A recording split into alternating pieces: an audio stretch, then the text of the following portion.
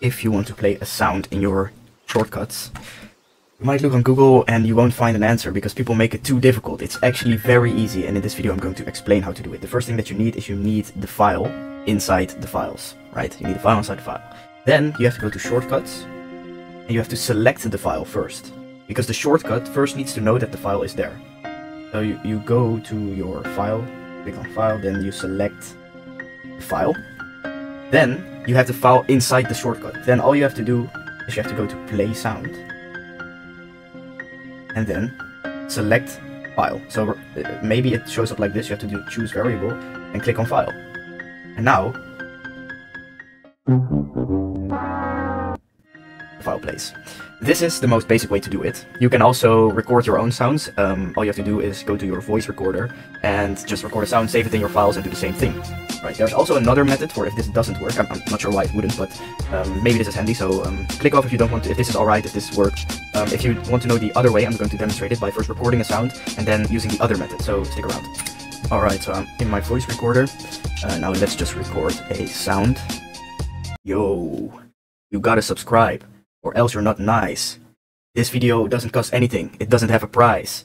Hey, my head is clean, I ain't got no lies. Hey, I don't watch news and I don't like fies. Okay, what you have to do is you have to save it. So click on the three dots and click on Save to Files. Then you can just save it right here. Then go to Shortcuts, and what you have to do is you have to get the base 64 encoded string. I'm not going to go into details what that is exactly, but I'm going to share this shortcut in the description. What you basically have to do is you have to go to your shortcuts right here, and I'm going to give you the link so you can download this, but right here you see code and decode. Here you see code, and here you see decode. What you have to do is you have to click on code, then you have to select the file. So here, new recording. Then what you have a string copied inside your clipboard, meaning that now if you paste, you'll see a big string of text.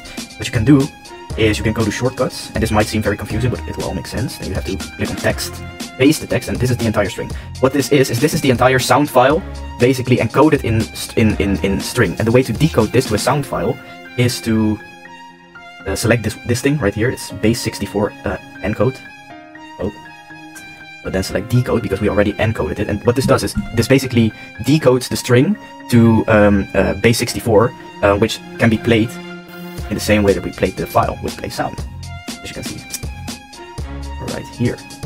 Now let me just, well, does it matter? I don't think it does. No, it doesn't. All right. Yo, you gotta subscribe, or else you're not nice. This video doesn't cost anything. It doesn't have a price. Hey, my head is clean, I ain't got no lies. Hey, I don't watch news and I don't like fies. Delay made it even worse. Well, thank you for watching. That was the video. I hope you enjoyed. Like and subscribe.